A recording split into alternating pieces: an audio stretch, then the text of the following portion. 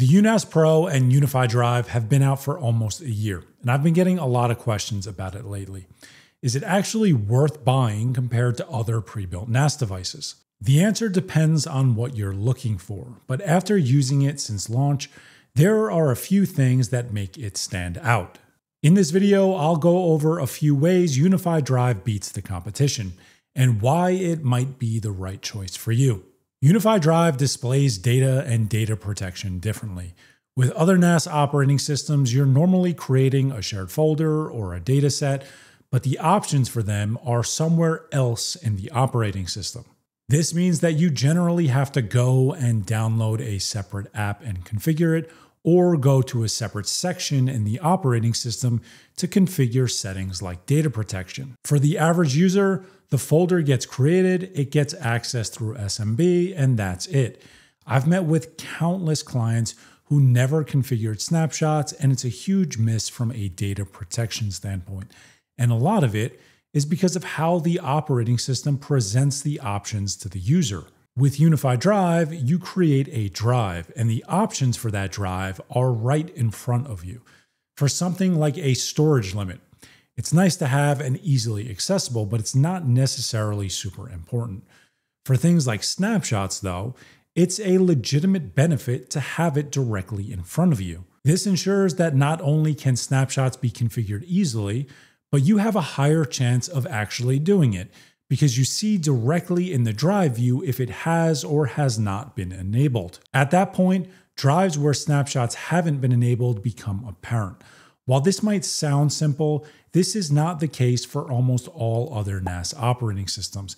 And if you don't explicitly know what snapshots are, you might never configure them. Or worse, you might configure them initially, but not remember that you need to do it for new folders as well. So if it's this simple to set them up, how do you even use them and what are the benefits? That's the next area where UniFi Drive is just better.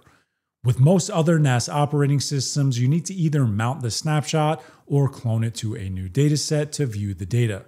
With UniFi Drive, just about everything you need to possibly use for your data is on the left-hand side, with a drop-down menu for your snapshots. This allows you to cycle back through prior versions of your data directly in the same view, meaning current and past data is accessible without ever leaving. Again, this seems small, but when you start comparing this to other NAS operating systems where you're mounting snapshots and trying to navigate through them based on date and timestamps to try and find your files, it just makes sense to do it this way. The data is there, and you can use the drop-down menu to view the prior versions if you need to download or restore anything. And it just feels like it's all built in rather than being multiple moving pieces. Snapshots are something that you should be using regardless. So if it's a best practice to set them up, why is it normally in a completely different section of the operating system? This is one area where UniFi Drive is just better than the competition at this point in time. But snapshots will only take you so far. And in the event of a hardware issue, you need to make sure your data is backed up somewhere, preferably off-site. This is where things get a little messy, because overall, this is probably the easiest backup tool that you can possibly use. You can either back up your data to another UNAS Pro, an SMB share, or a Google Drive, OneDrive, or Dropbox cloud backup, with Amazon S3, Backblaze B2, and Wasabi coming soon, which for me is super important because I back up a lot of my data offsite to Backblaze B2. Now, the benefit here is ease of use, and truthfully, it's probably the easiest backup tool to use. But I said it can get messy, and there's one reason. Certain NAS operating systems allow you to create a backup that's actually an archive, meaning the backup itself will hold multiple versions, and you can restore from any of those versions. The archive itself can be encrypted, which helps with offsite backups as well. So with UniFi Drive, what do you get? Well, you get an easy way to back up your data because it's built into the operating system, and you don't have to mess with things like rsync, which a lot of beginners won't really understand, though rsync support would be nice. I think that the goal with this is that it's so easy to use that hopefully you'll actually use it. I again have met with many clients that haven't set up backups. So while this isn't a groundbreaking feature at all, and in some cases lacks a lot of the features that other backup utilities have. It's built into the operating system, is easily viewable from the UI, and it just makes sense. Again, it sounds silly, but simply knowing that the data is part of a backup task from the drive view is something that other NAS operating systems can easily do, but they don't. Now, we started by talking about data protection with snapshots and backups, but what about using the NAS? A NAS is network attached storage, and accessing the NAS and sharing data from the NAS is what you're going to be doing 99% of the time. So how does it stack up? First, accessing the data on the NAS isn't drastically different than other NAS operating systems. But one thing that is a little easier to manage, in my opinion, is user account permissions. It's not drastically harder on other NAS operating systems, but for small home networks where you're managing a few users, it's very straightforward and intuitive. There's not multiple levels of control. You're basically an owner, editor, or a viewer, and you'll be able to see what each user has access to. Not super granular, and if you need that level of control, you might view this as a downside, but a lot of people don't need that level of control. And managing it in this way can be a benefit compared to other NAS operating systems. With that said, one area where accessing the data is drastically better is when you're sharing data with external people. When I need to share data with someone outside of my local network, I use my UNAS Pro every single time because of how simple it is. If your UNAS Pro is configured for remote access, which basically just means that you're logged into your Ubiquiti account, you can set an expiration, access limit, and a password.